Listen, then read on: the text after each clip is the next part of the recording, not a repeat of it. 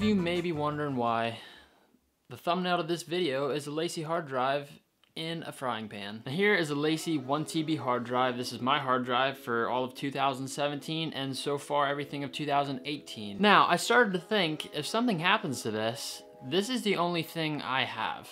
If this crashes, pretty much the best thing this thing can do is sitting in a frying pan. Now I'm sure there's a lot of you guys watching thinking like, wow, how can he only have one hard drive? That is so stupid. You definitely, like, I know I should be backing it up on a second hard drive. I am working on that. I'm gonna be doing that soon and buying one soon. Hopefully this holds on for a little longer. There's not a lot of space taken up on it. It might be around maybe almost half full, but it should be good for a little while yet. Some of you guys watching may only just shoot a video and whatever you have on the SD card, that's what you guys edit off of. And then after the video, you delete everything off the SD card and you just have the final video that you put on YouTube.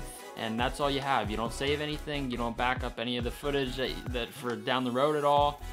I do save all of my videos, all my pictures, all the raw files. I do keep on here. But this thing, this hard drive, that's the only place these are. They're not on a second hard drive. They're not on like a main system hooked up to my computer, which that's what I am going to be getting. I'm looking at some of the LaCie RAID systems. I have to do more research on those, but they're more of a home storage item that you can sit right on your desk, hooked up to your computer, and that's where it stays. It stays hooked up to your desktop on your desk, and it has 48,000 gigs, and you can just keep loading everything into there. And if one of them crashes, the other system will slowly rebuild one of the other tiers, and it will bring back all of your data if it is lost.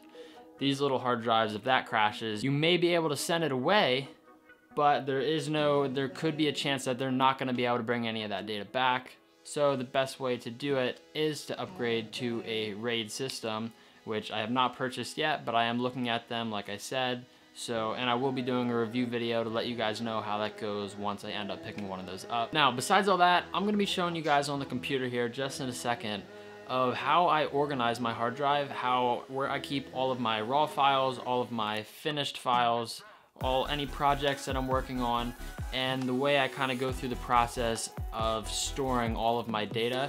So even if it goes back 2 to 3 years, it's very easy to find, and I know exactly where to go, and I can find it within 30 seconds to a minute. And it's a very effective way to store and to organize all of your stuff, and it's definitely, I would say, one of the biggest tips to being a good photographer and videographer is just staying organized and knowing where all of your stuff is. That's one of the biggest things, in my opinion anyway. So now let's get onto the computer, and I'm gonna show you guys and kind of take you through my workflow. And by workflow, I mean pretty much an easier word to say for it, if you're not exactly sure what I mean, is just the way I organize all of my footage and all of my pictures. And that's all on here. So we're gonna get on the computer and I'm gonna show you guys on how to set up, if you want to. This is just the way I do it, but you may set up your organization on your hard drives just the way I do if you'd like. It works very well for me. It's very easy to find everything. So let's check it out. All right, so now we're gonna come up here, and here's my LaCie hard drive. We're gonna click on that. And this is just my layout so far of how I have it. This is all photo and video. This is all YouTube, Instagram. This is special effects. Well, I wouldn't say special effects. This is all music and sound effects. This is my Lightroom preset packs. These are After Effects transitions. These are Photoshop PNG files like fire and smoke and all that kind of stuff that I add to all my pictures. So, and here's just some other stuff. This is just for Creative Cloud, but we're gonna get into it. I'm gonna click on photo and video. Now you see I have 2 folders, 2017 and 18. So we're gonna click on 2018. And this is my freelance photo, freelance video. This is all brand work. These are just my personal photos. Here is Taylor's photos, her brother's, and my brother's photos. I have folders for them because sometimes we just mess around and I do some pictures for their Instagrams and everything. So, and here's some travel photography. I have not gotten to do a whole lot of traveling yet, but hopefully I can be filling up that folder pretty soon. Now, say we're just gonna go here and click on freelance photo.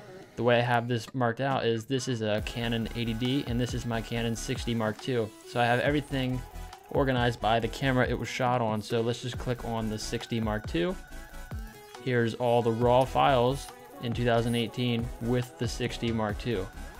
And then here is the final edits with the 60 Mark II that are all finished. They're over here. Then you can click on the Canon 80D. Here's all the raw files for the 80D, and then here's all the final edits for the 60 Mark II. Now if we come back here and click on freelance video, this is the same thing. I use my Canon 80D with an 18 to 35 millimeter Sigma lens, so that is what I use for video, so that's the only thing I have on here. Here's just 2 edits. This is the New York edit that I'm working on right now.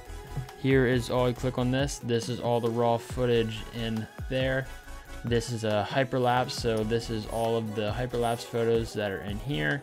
So that's how I have that organized. So if you guys were wanting to do this for yourself, you could click on freelance photo here. Just say, well here, let's go back. We're gonna start from here. Say we're in the year of 2019, so we have a folder and we're gonna start it at 2019.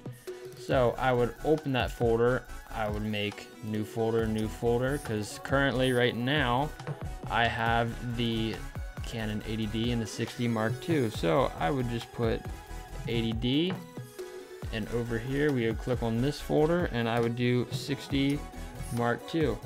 So there I have that folder. Now let's just say we go, it's going to be 60 Mark II. We just need new folder, and right here this is going to be all the raw files. Come over here and these are going to be all final edits. So then you come in here, here's your final photos, here is your raw photos. So if you come back out here, so here you go, 2019, you need something from, you need a picture and you shot it with the 60 Mark II, come in here. You need the raw file because you're going to do a re-edit of an old picture because you've gotten a little bit better at editing and you want to make it better. So you click on there, you grab that picture, and you can import it to Photoshop or Lightroom or whatever you want to do with it, but it's there, easy to find, and that is about it. Anyways guys, if you made it this far to the video, thank you so much for watching. Don't forget to tap that like button and subscribe on your way out, and I'll see you guys in the next one.